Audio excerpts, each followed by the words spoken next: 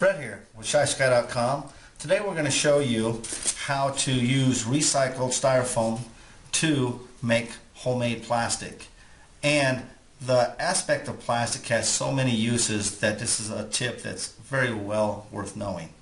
Is what you do is you break up your styrofoam. You're going to have basically two types of ingredients. Styrofoam, a good mixing container, which I'm using a can, coffee can, and acetone. You want to be careful with this because it has been known to have some violent reactions.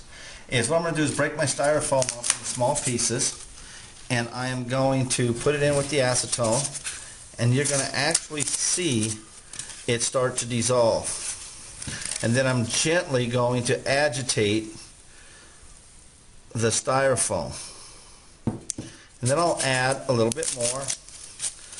And I'm not trying to increase my reaction time on this at all. I'm just gently throwing little pieces in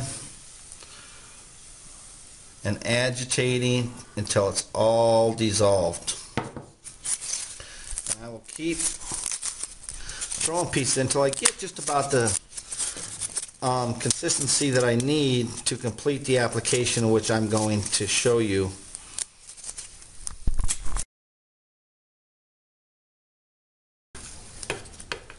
Right here is the consistency that I like to work with. Keeping in mind that if you want a thicker consistency, you can add more styrofoam, or if you need it thinner, you can add a little more acetone. This is going to work for the project that we have in mind for it.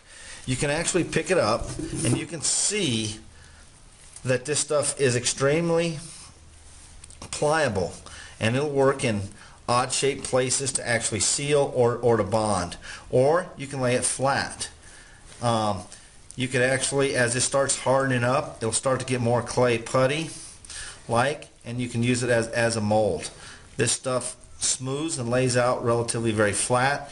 It dries hard, and I think this will definitely assist you when you're looking for a plastic to fill a hard to find spot.